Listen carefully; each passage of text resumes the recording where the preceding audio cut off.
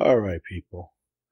Thank you for tuning in. I just wanted to show you this quick tip that I learned, and you may already have done this, but I know there's not a lot of information out with this version of Stable Diffusion. So this is the Stable Diffusion 2.0 installation, automatic 1111 by, I don't even know how to say his name, Aitrepreneur. Here's a link right here, but I'll put it in the description below. Shows you exactly how to get this installed and get this super stable diffusion 2.0. It's amazing. It's doing the job now. It has its drawbacks, I think, like they all do, but for the most part, you can create some really nice stuff if you do it right. This is about prompts, but this is about the styles thing here, because I was just complaining that, I wasn't complaining, but I was saying to myself, what would be nice to have a setting to where you can put your prompts in that you use normally all the time, and you can just pop it in whenever you need it. And of course, they have that. Didn't know how it worked, but if you don't have this, then you need to go update it. And again, there's another video. I'll put a link to both videos. In the second video, he shows you how to go through all this and some tweaks, and one of them shows you how to put all this stuff in there so you can make it work. But right now we're going to show you how to do this right here, which, as you can see, I already have some in here. A smooth prompt. And my Sam Jackson now. I don't know, for some reason Sam Jackson is just, let me show you this real quick. It's just been the easiest to make these drawings with. I don't know why. This is Sam Jackson as Gollum that I did. Thanos.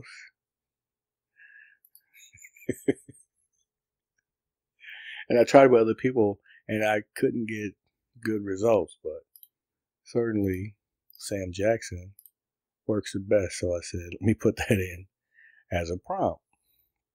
And that's what I did. So there you go. Sam Jackson. Put that back. Right there. Okay, so what we came here for. Let me show you how to do this. So let's go back to this.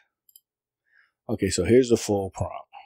Now here are a lot of things that I like to use. Feel free to grab them. No big deal. You know, I mix and match and put pieces together from what other people had done and came up with my own style, my own way of doing things. This doesn't produce the greatest results, but just have to keep tweaking it. But as an example, so let's say that a man climbing a mountain. Now that's your main prompt, so that's what you want to see. You want to see a man climbing a mountain. Everything else just enhances or tells it how you want the man to be climbing the mountain, what you want it to look like. Right here are some styles of some people who, you know, do a certain type of painting or drawing, and that helps with the results. You know, if you don't know who Norman Rockwell is, it's old school, like myself. So what you do is you say, okay, well, this will change. So it could be a girl skipping down the street or whatever you want. But these you want to keep the same. So what you would do is go up in here, copy that out, and then you would go paste it in the prompt. And then you would create a style for it. So let's just say, I don't know, whatever you want to call it. Test style. Okay.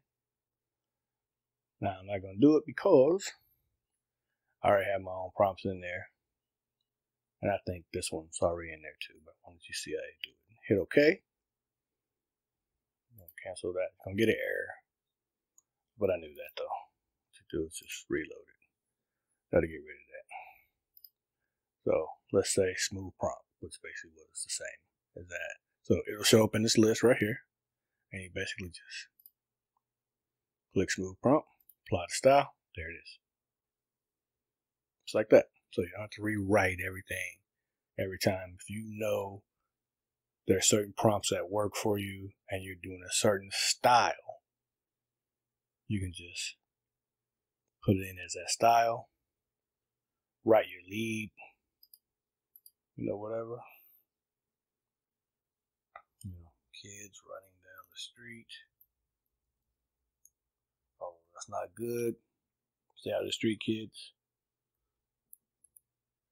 And then pop your prompt in.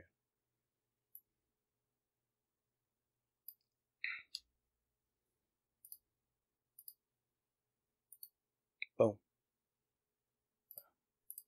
Just look for little stuff like that. Make sure you got your right spacings. And there you have it. So then just hit generate. And I have no idea what's going to come out of this, but let's do it. Why not? Let's sit and watch some magic happen. Hopefully my computer won't crash, because I've been running this thing like crazy. Kids running the street. I didn't put down on there, so now we're really going to see. We're going to see some kids running the street.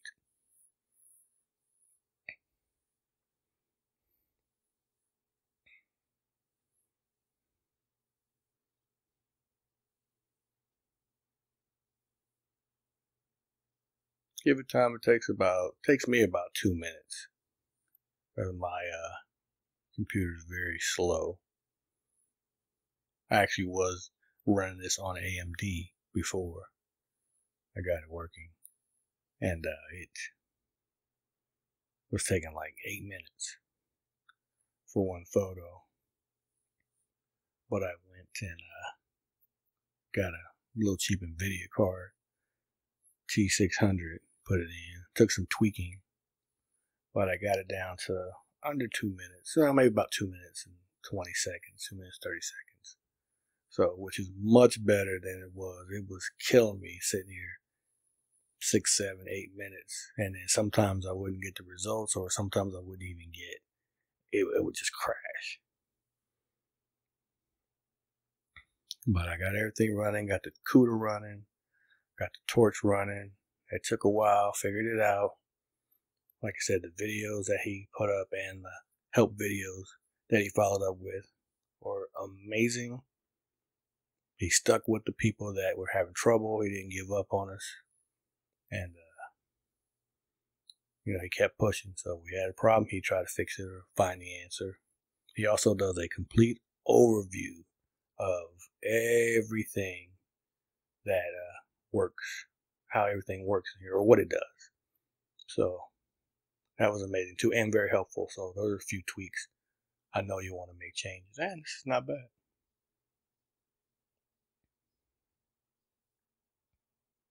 And I'll probably do another video showing how you can bring a picture in and get the prompts out of a picture. He talks about that already, but there's a few more details that can go along with that. That'll help. And you bring a picture in, get the prompts out of it, then send it over here. It automatically populated up there. And then you can either make a variation of that picture or actually create the same picture.